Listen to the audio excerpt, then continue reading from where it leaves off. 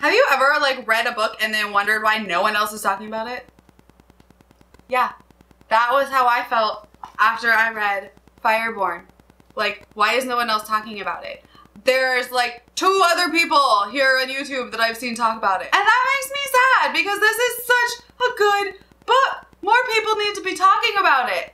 I will link reviews from the other like 2 people I've seen talk about it. And that is Elliot Brooks and Ashley from Don't Have a Degree in Reading. I will link both of their reviews down below for you so you can get, you know, all 3 of our perspectives because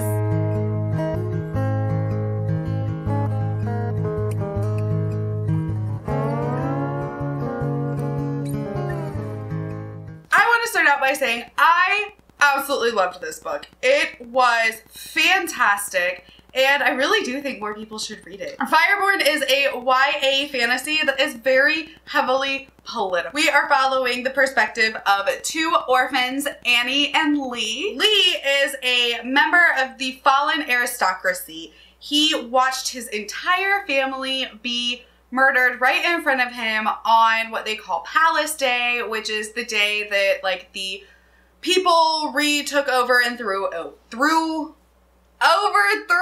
the monarch. And then Annie, our other main POV orphan character, she was one of the very low class individuals in society prior to the like reestablishment, and her entire family was murdered in front of her by the aristocracy. So you can see how, you know, them being friends is a little strange.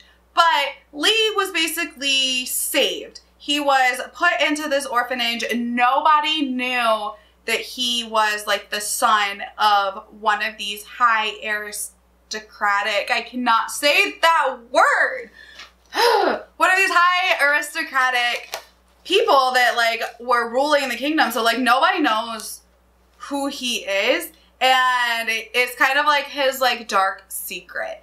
And Annie though figures it out. It's like one of those things where she knows super early but like doesn't know she knows. So them being friends is a really, really cool dynamic, and we follow them a lot through their entire lives, but the younger is shown mostly in flashbacks. So we get flashbacks of them at the orphanage quite often during our regular timeline. And in our regular timeline, we follow them as they are competing to be in this like League of Dragon Riders. So basically like the Dragon Rider army. And they are competing for like very, very high spots and ultimately to be like the commander of this new Dragon Rider army, because originally during the time of the monarchy, only the monarchy could ride dragons. Now it's available for everyone as long as you test into it.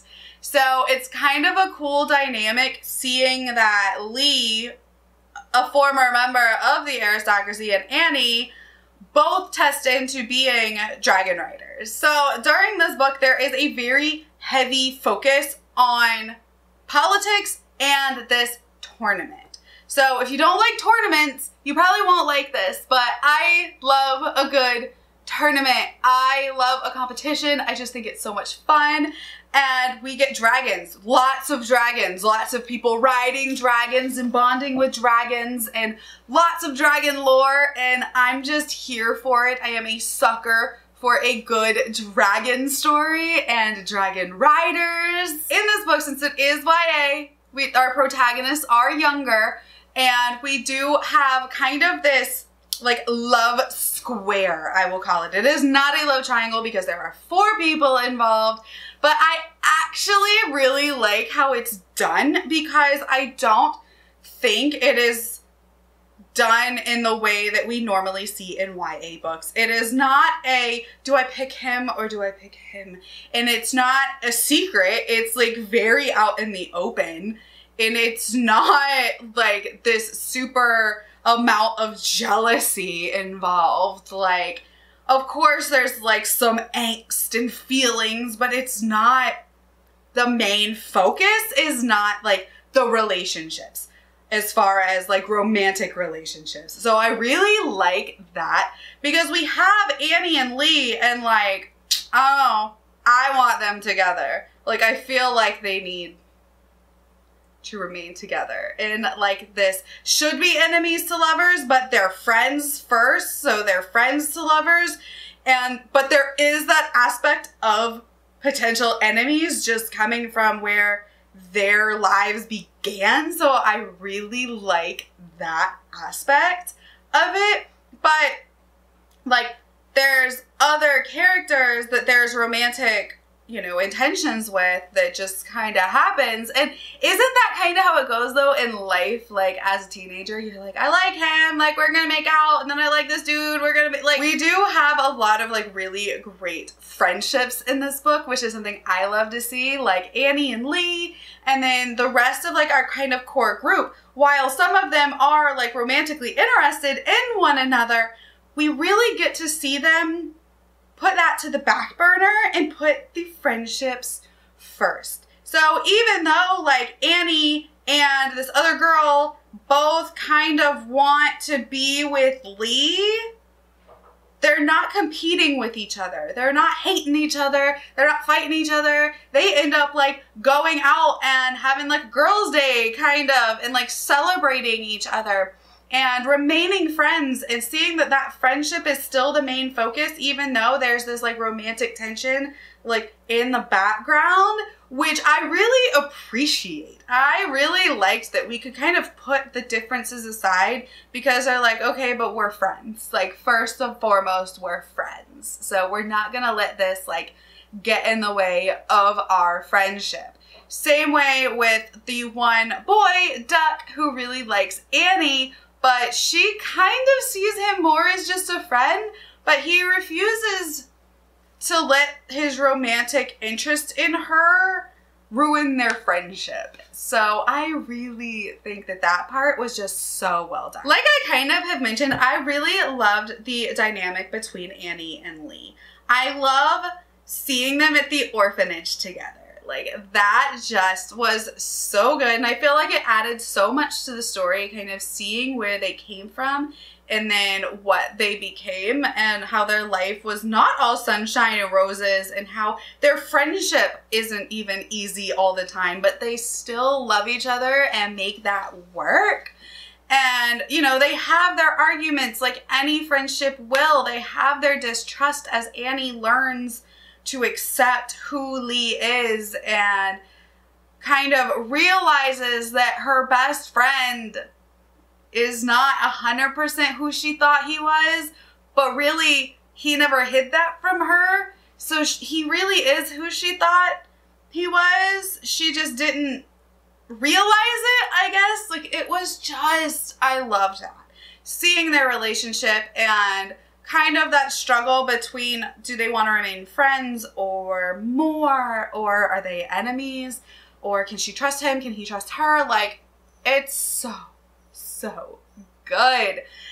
Now that I've gushed kind of about like characters and relationships, the actual plot of the book is really cool too. We're following, like I said, the tournament, but also we're following like an attempted uprising of the old monarchy. They are basically coming back for vengeance, and one of Lee's cousins kind of discovers that he is who he is and that he is alive, and she tries to get him to rejoin their side. Be like, we can rule together, this is our birthright, da da da da. And it shows a lot of his inner struggle, but then it also starts to highlight, well, is this new regime any better than the old one? Because it starts to slip back into old habits. Even though the monarchy's been overthrown, we see a lot of similarities once we really look at it between the old guard and the new guard. And it's like they're starting to realize, like, am I backing the right person? Like, is this what we want? Like, we overthrew the monarchy so everyone would have a fair chance at life, but we still have this caste system, even though it's just a little different. So instead of, you know, being born in your place, you can test into, you know, whatever cast you're meant to be in. But is the test really fair? Because for some reason it seems like your poorer people are testing into lower castes and your traditionally wealthy people are still testing into higher castes. Like, how fair is it really? And it's kind of interesting because to me, like, you can't really work towards improving your station because once you take this test, like, that's it, that's your station. Okay, like, what? Like, our one girl, we get to kind of learn about the caste system, tests into a pretty low caste because she's dyslexic, basically. That's what the gist I got from it. So it's not that she's dumb, it's that, like, the testing was difficult for her. And that kind of hit me because, like, my daughter is dyslexic and we're, like, struggling with that right now. So kind of seeing that portrayed was like, whoa, like, okay, that makes sense. Like, this is how the caste system is working. So this book really explores some of those themes of, like, the new guard and the old guard and what it takes to really overthrow a monarchy without becoming the thing that you oppose the most. And I really loved that exploration of the political themes in this book. And I love a political fantasy, y'all. This might have seemed slower paced to a lot of people, but to me, I adored it. I ate it up. It was just, give me all the politics. Like, I love it. And then there's this twist at the end that I did not see coming, and I was like, really? So that was really cool. I'm not gonna spoil it because it was just like a small moment when you find out something about Lee's past and it's just like, oh. So definitely go into this like knowing that it's kind of a slower tournament political fantasy. The one kind of like complaint that I have is the world building. I wish it would have been stronger. I understand kind of why it's not. It is a debut, it is a shorter book, and it is YA, but I still wish we'd have had just a little more knowledge of the world itself. And I think maybe in the second book, when that comes out this year, we will kind of get more of the world building, hopefully, because I would really love to see more of this world outside of like this city that we are in, basically. So yeah, if you want to check out a really cool kind of darker YA fantasy, definitely pick up Fireborne. The second book will be coming out in 2021, so it's a perfect time to go ahead and get the first one and start reading it. All right, well, thank you guys for hanging out with me. My name is Jessie, and I will talk to you next time. Bye.